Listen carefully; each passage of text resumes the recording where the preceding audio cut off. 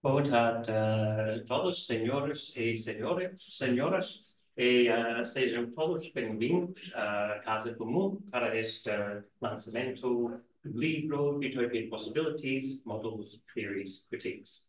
And welcome to Casa Comum for the book launch tonight. You're all very welcome to those here in Casa Comum and also to all those watching live via YouTube. My name is Liam Benison. I'm a researcher in privacy and utopianism at the University of Porto at the Centre for English Translation and Anglo-Portuguese Studies. I also work at the University of Verona, and I'm a member of the affiliated scholar at the Centre for Privacy Studies at the University of Copenhagen. Just a couple of housekeeping points before we begin, and our session is being recorded, as I've just said, via YouTube.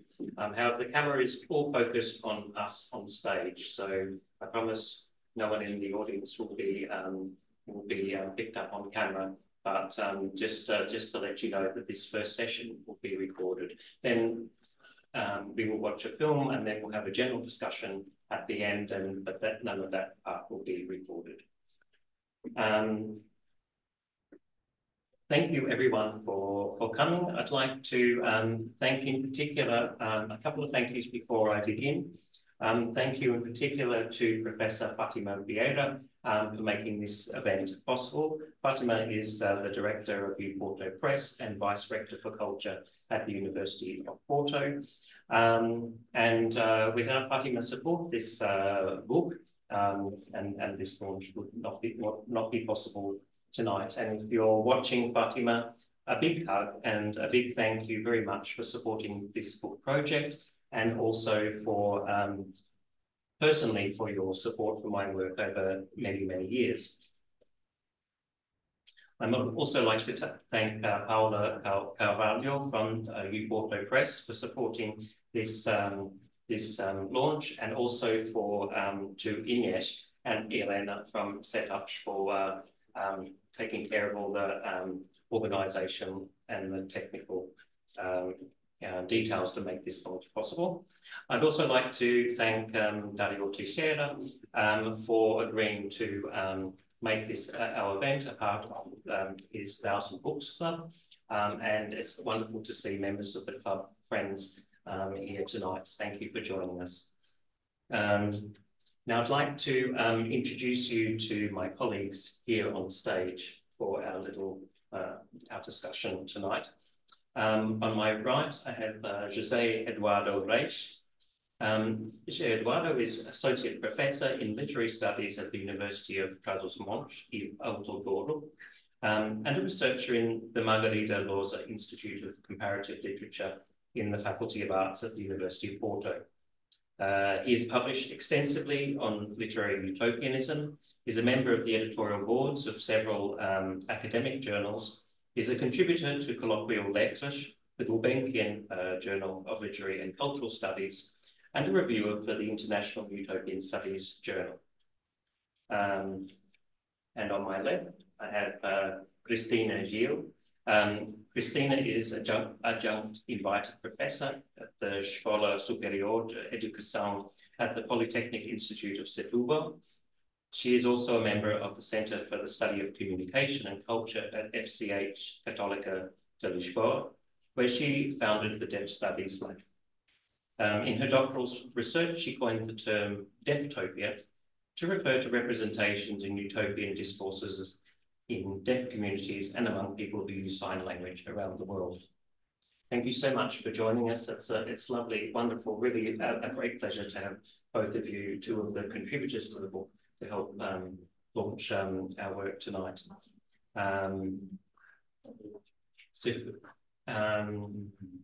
First, I'm going to give a little overview of the book and its aims, and then José Eduardo and Cristina will talk a little bit about their contributions, and then we'll watch the film. So This book, Utopian Possibilities, Methods, Theories and Critiques, is a book of many hands and many minds.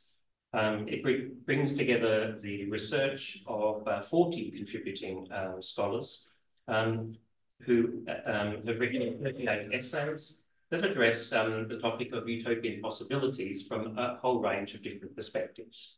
The contributors are very varied. We're just a small representative of the 40 contributors here. But the expertise of the contributors include scholars in political science, history, anthropology, sociology, law, AI and gaming, education, environment, art, architecture, and deaf culture.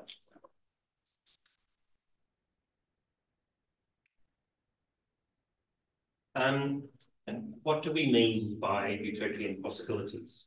The aim of this book was to take a fresh look at a variety of utopian models, theories, proposals, and movements for reform, for social reform, and subject them to critical analysis. We wanted to question the value of various utopian models in terms of their effectiveness in helping to realize social changes in the real world, and to assess the value and limitations of the utopian imagination in achieving real social change and interacting with discourses of power in the real world.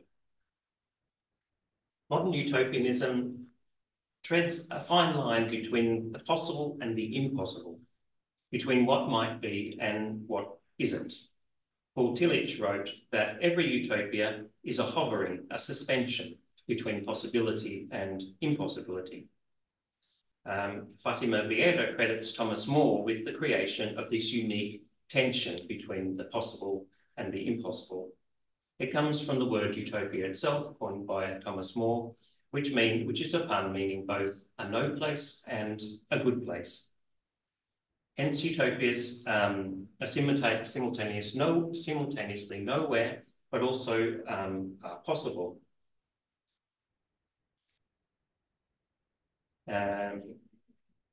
So this tension characterizes modern utopianism and differentiates it from earlier forms of dreaming of a better society, which lack this tension or lack the real sense of possibility.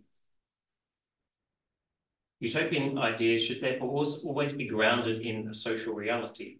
And this is perhaps the most important answer to those like Karl Popper and many others over the centuries who have criticized utopianism for being mere fantasy. Utopian ideas are grounded in social critique and attention that always aspires to stretch the limits of the possible.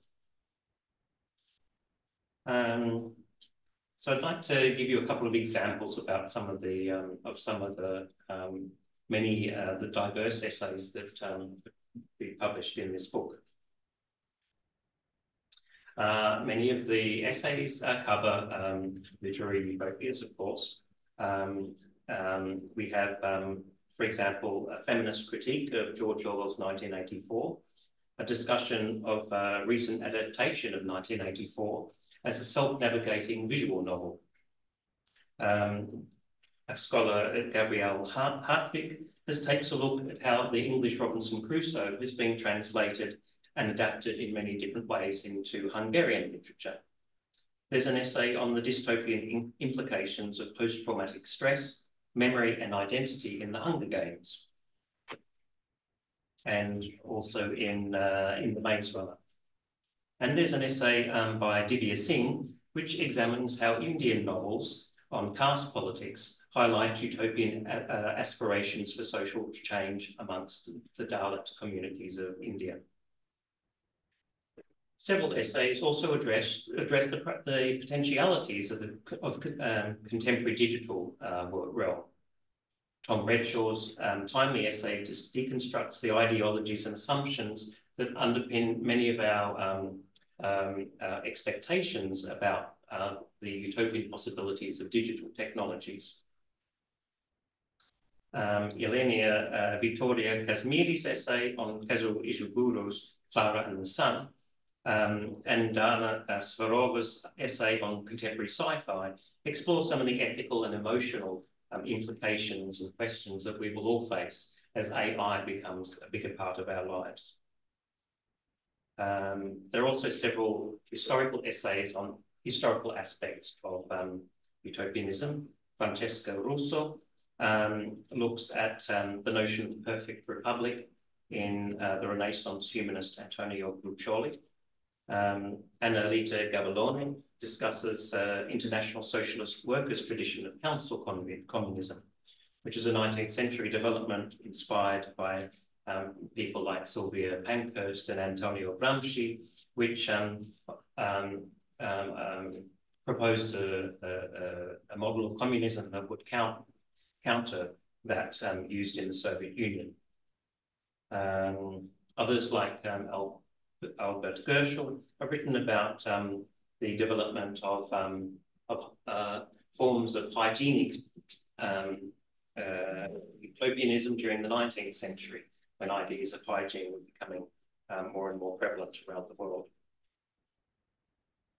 I should say something about my own essay, which looks at shifts in notions of privacy in the early modern period between Thomas More's Utopia, which was first published in 1516, and the first Dutch Utopia published about 200 years later in 1708.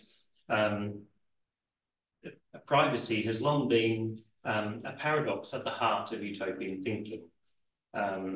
As in many later works, both privacy and private property are abolished in More's Utopia. But More himself opines that the idea of communal living is absurd. And yet, so More is sort of having his cake and eating it too. But by making his Utopia a communist society, he set up a long history of attempts to actually realize this idea in practice.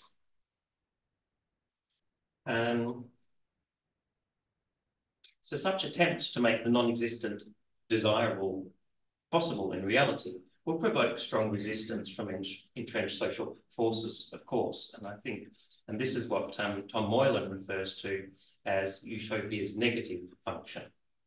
Because utopias must break through structural and ideological barriers if they are to really change our society in a real way.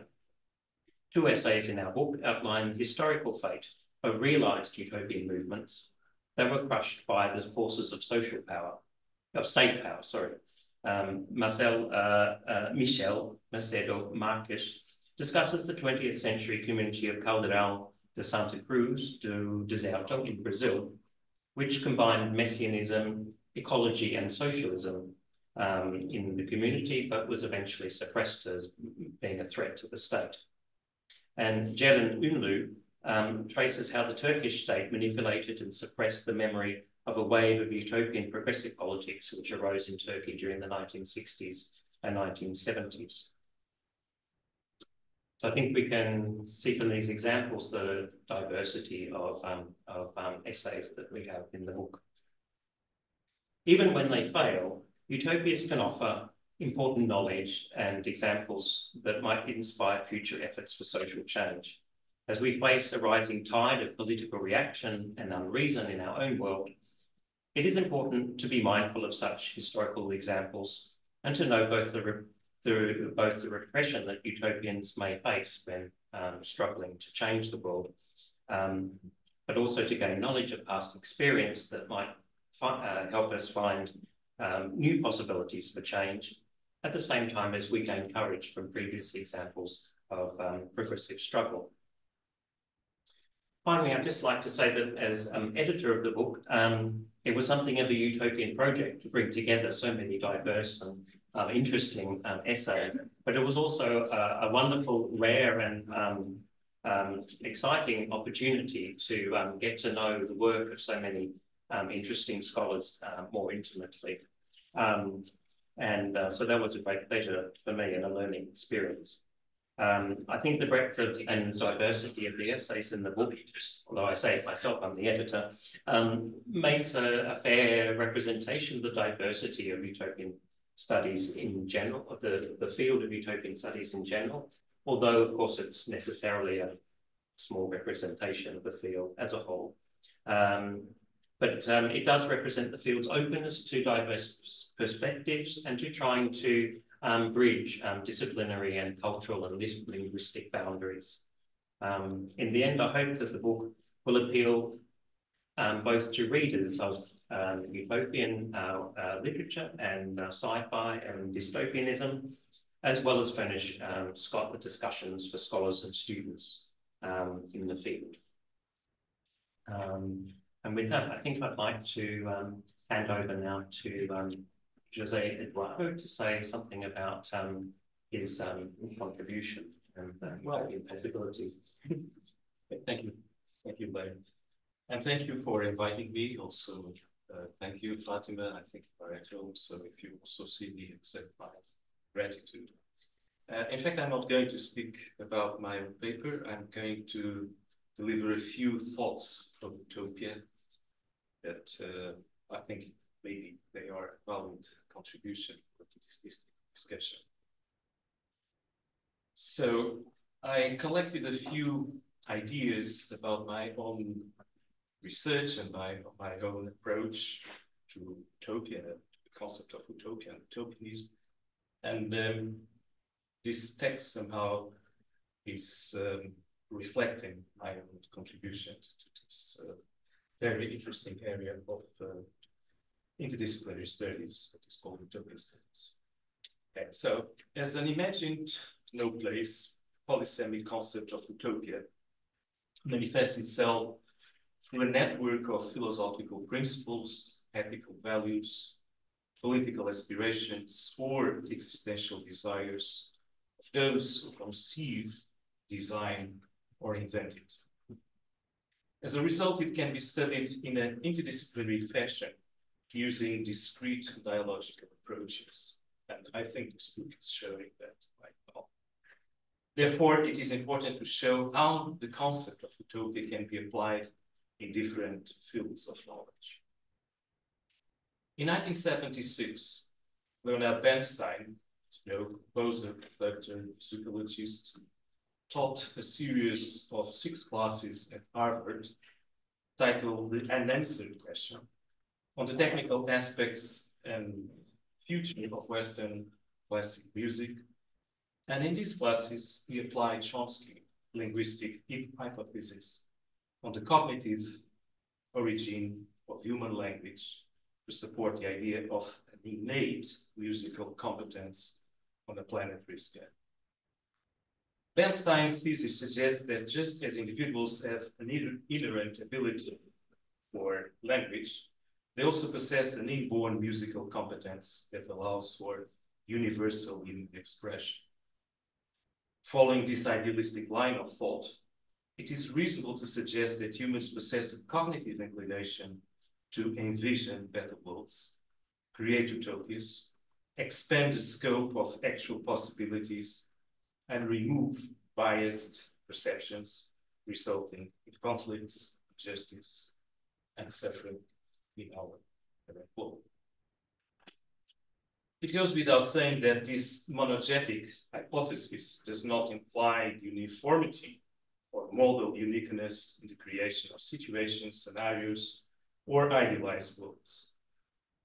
Drawing inspirations from the Chomsky hypothesis of innate language competence, the guiding principle of Bernstein classes is that music can be analyzed and performed according to 3 parameters that are related to the 3 branches of linguistics: phonology, the study of sounds; syntax, the arrangement of phrases; and semantics, the study of meaning.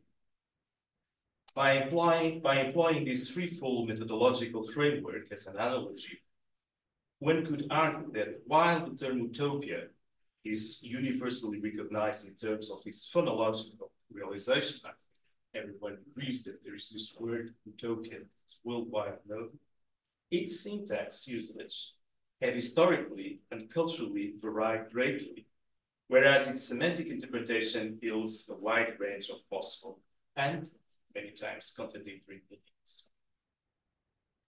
In general, the essays in the book Utopian Possibilities show not only a wide range of semantic variation, but also a constructive assessment of the concept of utopia. However, they do so with the assumption that its cross-historical and multiform discursive use, fictional, philosophical, social, political, architectural, is not free of tensions and shadows regarding the seemingly benign assumption of its field of knowledge and action. In fact, the political climate of the 20th century exacerbated, if not distorted, its positive value concept of utopia. Both during that century, 20th century, and the previous 19th, there were many qualified critics who opposed utopia for two main reasons. Firstly, it was regarded as a deceptive form of idealization that did not accurately represent the material conditions of human life in historical and social context, as argued, for instance, by Karl Marx. And secondly, it was a totalitarian model of closed society that completely eradicated any form of individual freedom, as argued by Karl Popper, as you mentioned, Isaiah Berlin, Hannah Arendt, and others. But other prominent thinkers, such as Hans Bloch, Martin Buber, Paul Tillich, defended its auspicious value. The ongoing debate about the usefulness of the concept of utopia, and I quote from Ruth Levitas, as the expression of desire for a better way of being, does not ignore its potential for self-criticism. But despite facing challenges in practical application, utopia remains a valuable method for evaluating various areas of knowledge, including literature and numerous other cultural phenomena. Ruth Levitas brought back the theological idea of grace to elucidate the profound and extensive nature of intentional utopian expression in different areas, such as ontology, art, painting, music, and sociology. This she delves his thoughts maybe in her book, not the concept of utopia, but the method of utopia. Levitas acknowledged in the concept of grace, as articulated by Paul Tillich, the ordinary experience of gratitude and gift, I quote, which transforms both our relationship with ourselves and our relationships with others. End of quote. The concept of grace suggests a unifying energy or capacity for creative relationships, revitalizing the diverse and interdisciplinary concept of utopia, particularly when linked with the contradictory and historically justified notion of disenchantment. Claudio Magris writes that disenchantment, I quote, is a form of hope that moderates optimistic views by acknowledging the dark possibilities of history. In fact, the quote is longer and it says, disenchantment is an ironic, melancholic, and fierce form of hope. It moderates the prophetic and generously optimistic pathos that deliberately underestimates the terrifying possibilities of regression, of discontinuity, of the tragic barbarism latent in history. Magris had undoubtedly read or been aware that the principle of hope is the type of Hans Bloch magisterial work in which he reflects deeply and systematically on the concept of utopia by establishing the link of correspondence between the effective logic of that principle, hope, and the phenomenological scope of that concept.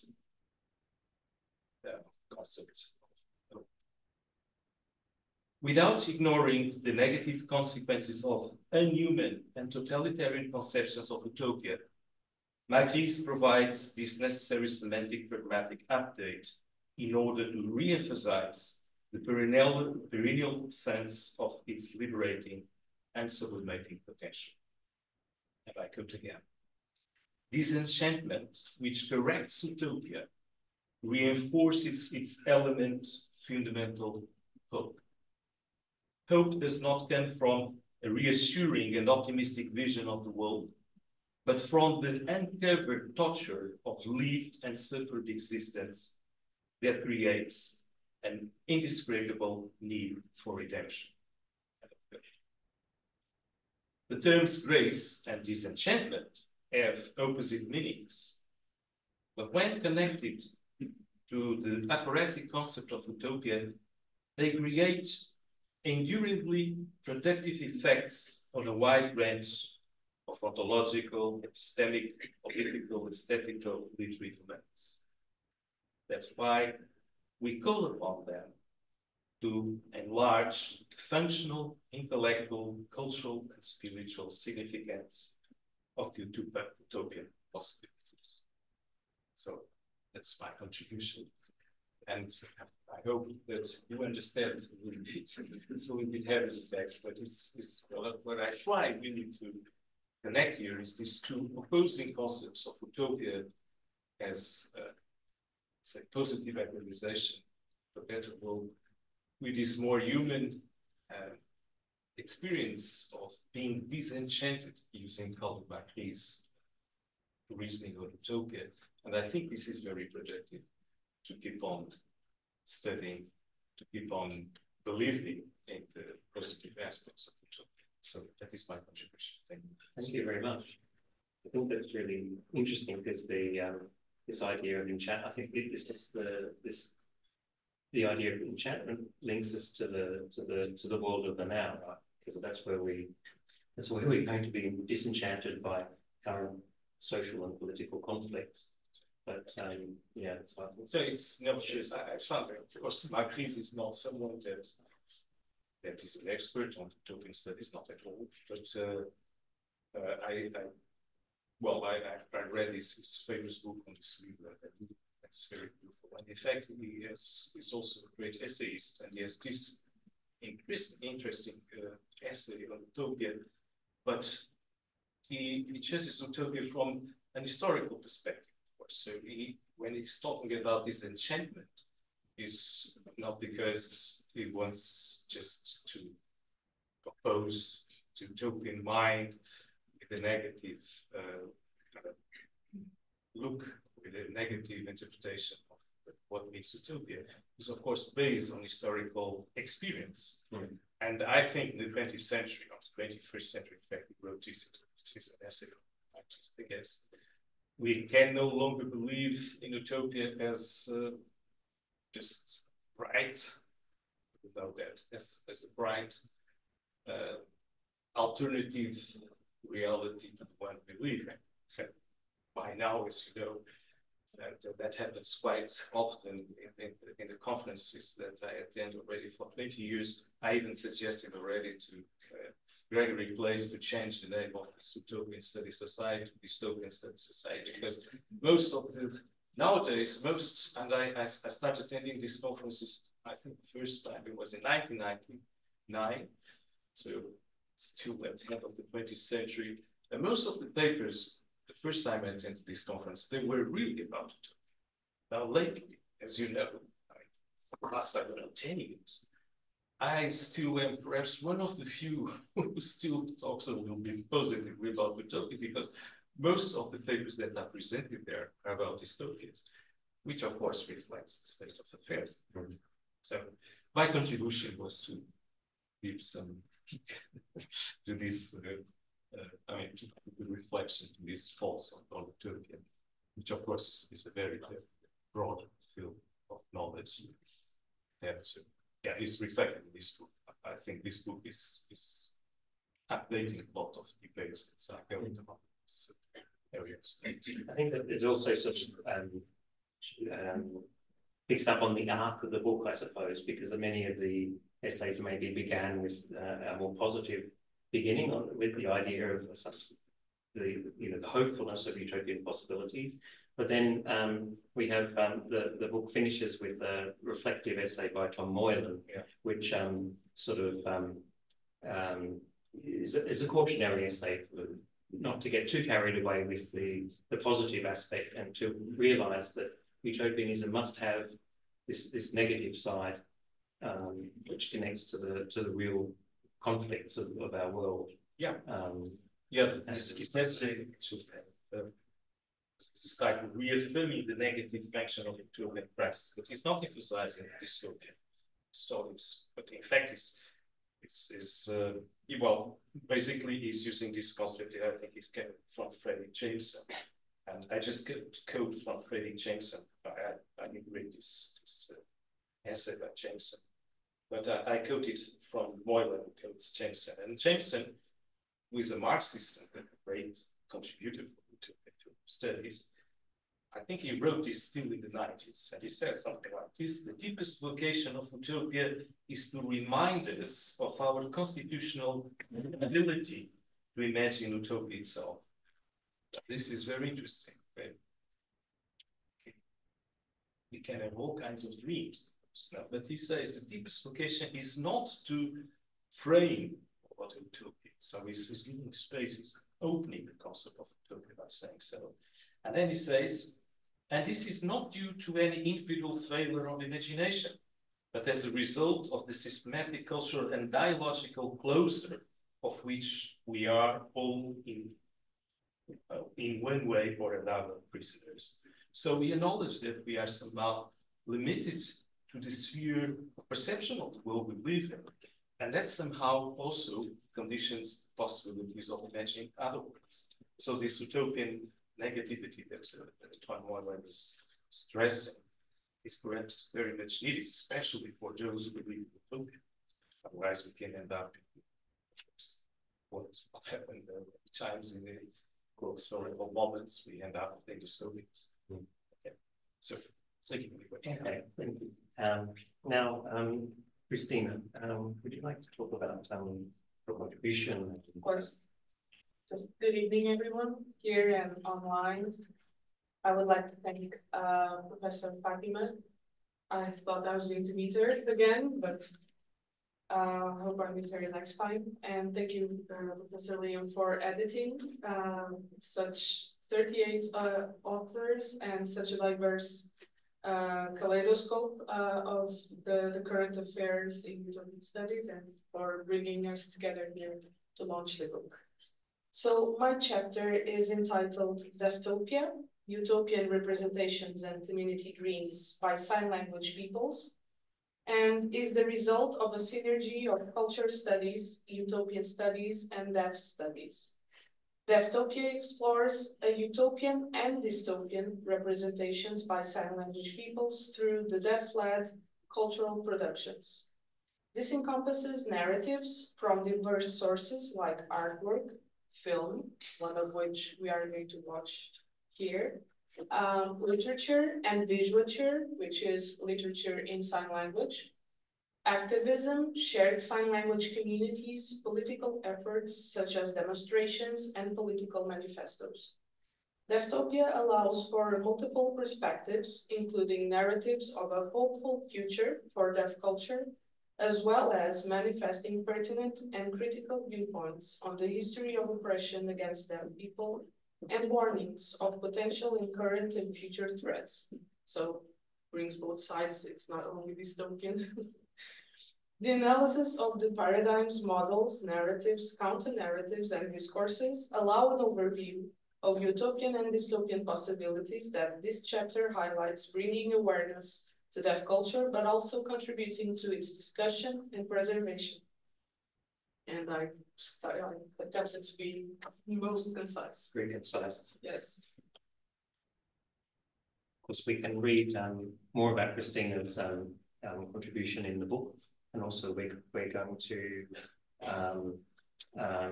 so the film that we're going to see shortly will also cover this field of deaf studies. and then afterwards we can maybe have a fuller conversation about the issues that the film raises for utopian possibilities and such studies in particular. Do you so yeah, would you like to introduce? So to introduce the film.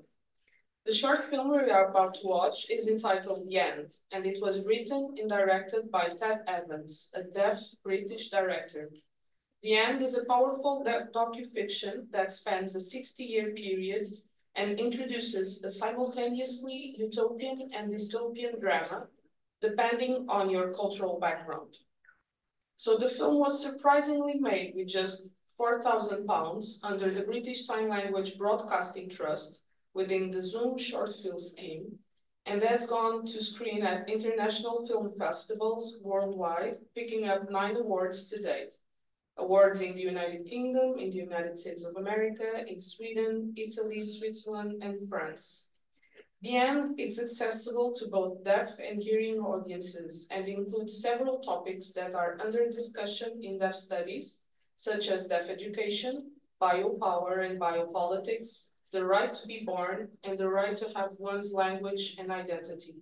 Without any spoilers, and regardless of your hearing and deaf status, The End invites to audiocentric audiences to cross their cultural bias and boundaries. Thank you, Christina.